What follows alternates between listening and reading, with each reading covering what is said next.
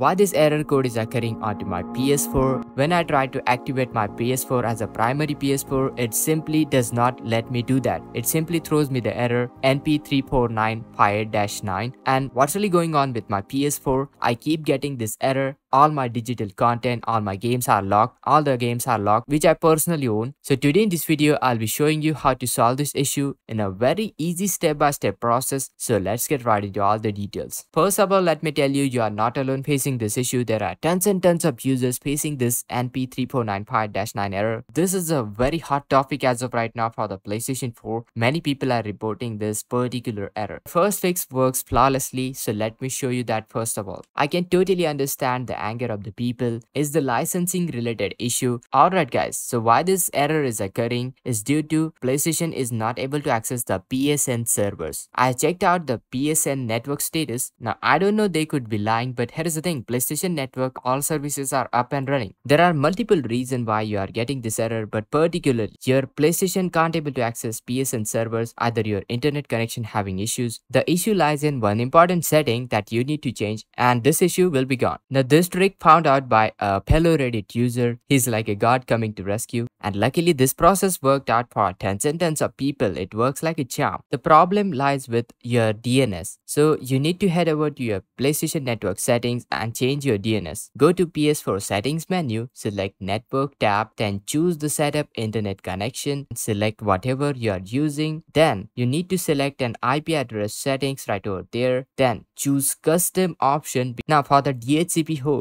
select do not specify, and for the DNS settings, you need to set it to manual so that we can change the DNS. You can change your primary DNS to 1.1.1.1 and secondary DNS to 1.0.0.1. But here is the thing guys, for many people these DNS are not working. So let me show you alternate DNS that might work out for your region. So try this first. If this doesn't work, then I recommend trying bunch of other DNS like Google DNS. So it will be 8.8.8.8 or 8.8.4.4 as a primary and secondary DNS, or you can set 76.76.2.0, 76.76.10.0. But for the fastest experience, try this one first, this one second, and if both of those didn't work, then try this third option. And after you're done with setting DNS, do not click on test internet connection and you should be good to go. If this video was helpful, make sure to hit that like, do comment below, make sure to hit that like, share this video, subscribe, and